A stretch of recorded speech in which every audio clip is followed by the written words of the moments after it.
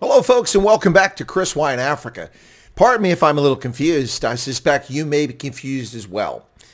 Is she or isn't she? Did she or didn't she? What am I talking about? I'm talking about the firebrand and controversial member of the Democratic Alliance from Parliament, Phumzile Van Damme, who claims to have resigned from the party on the 20th of May after she resigned her position as a member of Parliament over some internal disputes. Here we are a day later on the 21st of May, and no, she hasn't resigned. So what's the story?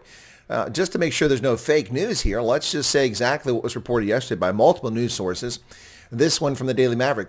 Phumzile Van Damme has resigned as a member of Parliament and as a Democratic Alliance member. She confirmed on Thursday evening.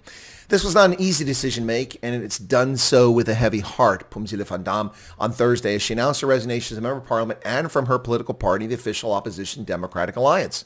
Back in 2014, she became a member of Parliament, the party's national spokesman, as well as its shadow minister at the age of just 31.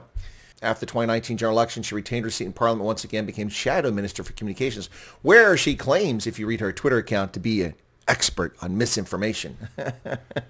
How do you become an expert on misinformation? I made some comments about her earlier this week because of her giddiness and convincing Facebook to testify before Parliament, acting as if Facebook is something that she needs to show fealty to and be obsequious towards. It was a bit disappointing. She has done some interesting things and also been someone who's made a significant impact in South African politics. Previously, she revealed the Bell Pottinger organization's disinformation campaign, its effort to racialize South African society. And for that, many people will be grateful for her efforts there. But let's take a look at what really happened here. So she said she resigned on the 20th. And she said, to be clear, I will not be joining another political party, nor will I be using my time to launch attacks on the DA. I leave on my own terms, having made my own decision. Nonetheless, in a climate of rumors and the need to create heroes and villains, my resignation as an MP is not because the DA is a so-called racist party, but because of a clique of individuals. And in order not to make the good women and men still in the DA suffer, I will not delve further into this. But today, the 21st of May, I remain a member of the Democratic Alliance.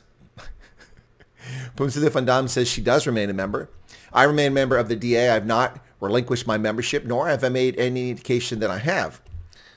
I'm sorry. Didn't you just say exactly that the day before? I'm a little confused. I'm a little confused, as the rest of us are. Well, there you have it. Now, as I predicted, not exactly a rocket science sort of prediction here. We already see the commentary coming out from those who are race merchants. Someone named Matlasa Mahalaza said Zil Van Damme's departure will be felt. She was okay with being the lone voice fighting for the SABC's independence and against the often politically engineered instability at the broadcaster. Okay, fair enough.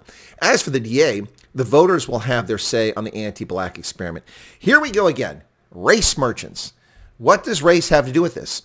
Nothing. And Phumzile Van Damme herself said as much. Unlike Herman Mashaba, unlike Musi Maimani and the race mercantilism in blaming their failures and their discord on race, to her credit, Phumzile Van Damme says that is not what's going on here. It's a shame that people have to constantly resort to skin pigmentation to explain their confusion or their failures. Now, in the case of Phumzile Van Damme, we don't know if there's a failure here or she's simply not happy. As she made public in her Twitter account, she said, I'm not going to publicly throw mud at anyone in the DA. There's an election ahead, and I won't compromise it for those who are and have worked hard. It's for them I do so. This is my position and made it clear to the leadership. Thank you, and that's all I have to say on the matter. She says, I don't feel like fighting. I won't fight. Even when invited to a fight, I won't. I'm not going to roll in mud. For once, I need peace, and I choose peace instead of war. Let me live my life. Danke. Gigabonga. Well, interesting comments from Phumzile Van Damme, and one can only wonder what's really in play here. Why did she resign as a member of Parliament, and what is going on, and why the confusion? Why did she state on Thursday that she left the party? One can only imagine that this is tied up in some sort of issue that's very emotional for her, and she reacted in an emotional fashion. or a rash fashion, perhaps I should say, on the 20th of May and reconsidered where she was at and then clarified that on the 21st of May. Whatever the case is, the resignation of Phumzile Van Damme will be fodder for the race merchants and the economic freedom fighters and the ANC, whose only purpose in life is to divide people based on skin pigmentation. They'll once again say, see, it's a party of racists, the whites. The mere fact of being white to these vile racists themselves makes you a racist in South Africa, which is ludicrous. And to her credit, Phumzile Van Damme has made it clear that this has nothing to do with what's going on. So for that, she should be saluted for her clarity and her honesty. One assumes it's honesty. But we are left puzzled by what's going on here. What machinations are going on inside the Democratic Alliance that she felt the need to resign? She's not exactly a junior member of the party. Even at the tender age of just 37, she is quite high up in the party. She's not left the party, according to her clarification statement today on the 21st of May, 2021. But what does the future hold for Phumzile Van Damme?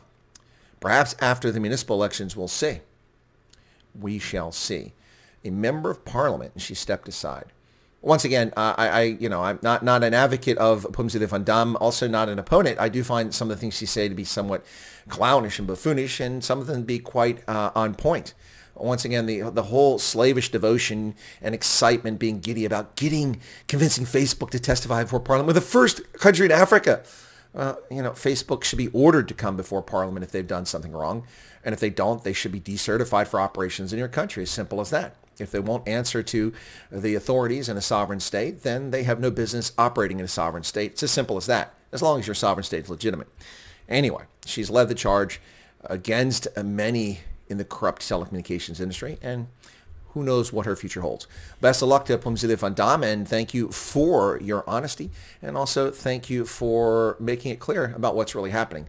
But once again, folks, is she in? Is she out? It looks like Phumzile Van Damme remains a member of the Democratic Alliance, at least for the moment. Take care, folks. If you're not a subscriber to Chris Wyatt Africa, you know what? Why not become one? Smash the button right down there.